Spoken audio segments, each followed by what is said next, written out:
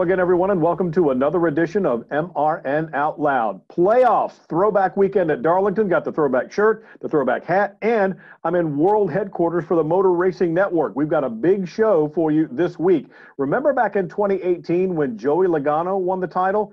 It was the big three and me. Well, me, Logano, won the title. He's our guest on this week's edition of MRN Out Loud to talk about how this year might seem a little similar to 2018. Back with Joey next. Citywide to countryside. Whatever you drive, wherever you go, Hercules Tires has the value, selection, and industry-leading warranty to get you there, no matter where the road takes you. Go to HerculesTire.com. There you can find the nearest authorized Hercules retail location to you. Plus, you can use the tire tracker to find out which Hercules tire fits your vehicle the best. That's HerculesTire.com. Hercules Tires. Ride on our strength. Joey Logano joins us now as we get set to go playoff racing in the playoffs based on the strength of wins at Phoenix and Las Vegas. And now, Joey, this long, strange road that we've been on to get here, the playoffs are finally upon us. And a lot of times in other sports, guys talk about momentum. Is momentum a real thing in this sport? And do you feel like you guys have some or you need some?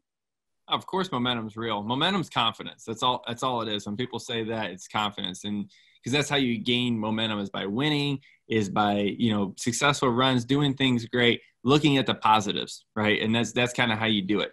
And I think a lot of times momentum is in the control of that individual team.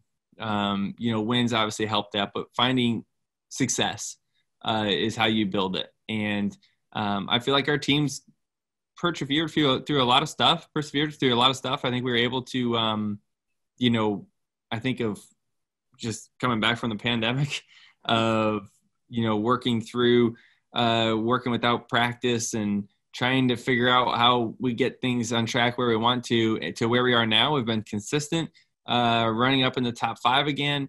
Wins are around the corner again. I feel good about that. I feel like our pit stops are good.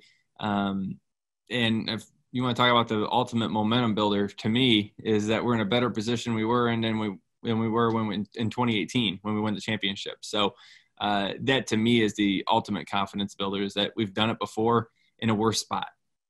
That's an interesting point, because when you won the championship in 18, all the talk was the big three, and then you were that other guy, and then that other guy winds up being the champion. Does it feel a little bit similar to you this year with the way Kevin and Denny are running?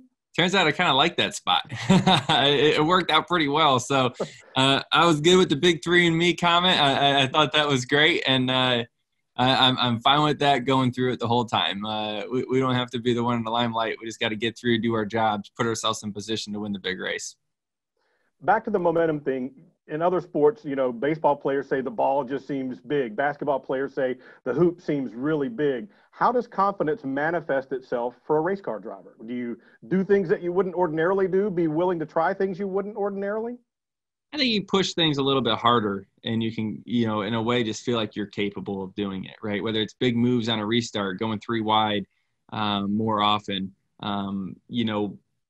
driving the car a little bit harder, getting a little closer to the wall, more aggressive into pit road.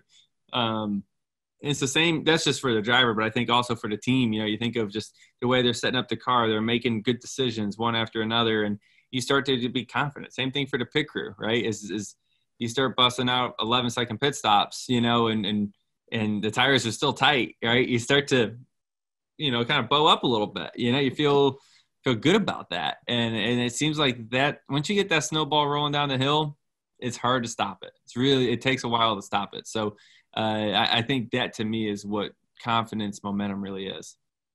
We open up the playoffs at Darlington. Everybody knows how tough that track is if they follow racing at all. The last time we raced there, you had a 6th-place finish. So with the notes from that and not having any practice or qualifying again, going back, what things jump out at you that you can take into this opening playoff race? Well, I want to tell you exactly what those are, but there is quite a few things that we've worked on and learned from the last time we were there, right? When you think about the last time we ran at Darlington, that was quite a few races ago.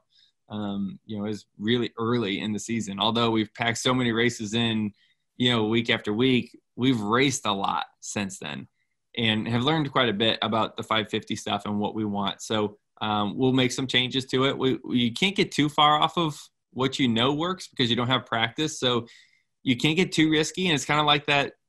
I mean, the whole season's been like that where like, we want to try this, but I don't know if it doesn't work. We're really stuck with it, and those are the conversations that we'll have and continue to have. But I think there's some things we feel confident enough in to throw into the car and try to improve on a sixth-place run. Let's finish up with something near and dear to your heart. You're a two-time dad now, one-time champion, two-time dad. How's the mix been going since you added to the family tree, so to speak? I've seen you running around with Hudson and making some laps and trying to show him some racing things, but how has it been this time through versus the first time? Not that you're done yet, but you know what I'm getting at. You think this pandemic changed people's lives? Have 2 kids. That changes your life. Holy moly. That's even more so. I thought 1 kid changed my life a lot too, is even more. But it's been a lot of fun. It's been very hard, but very rewarding. And Jameson's been actually a really easy baby, all things considered. He wakes up a couple times a night, but he's pretty calm and doesn't really cry a whole bunch. And I don't know if that's because the parents are less stressed and nervous. I was going to ask if it was your experience or he's just better. I'm not really sure, but it's going smooth. Hudson absolutely loves him. He thinks he's the coolest thing in the world, so that's gone really smooth. He didn't seem to be jealous or anything yet. So I'm saying yet because I'm a little nervous about it, but it's gone really good.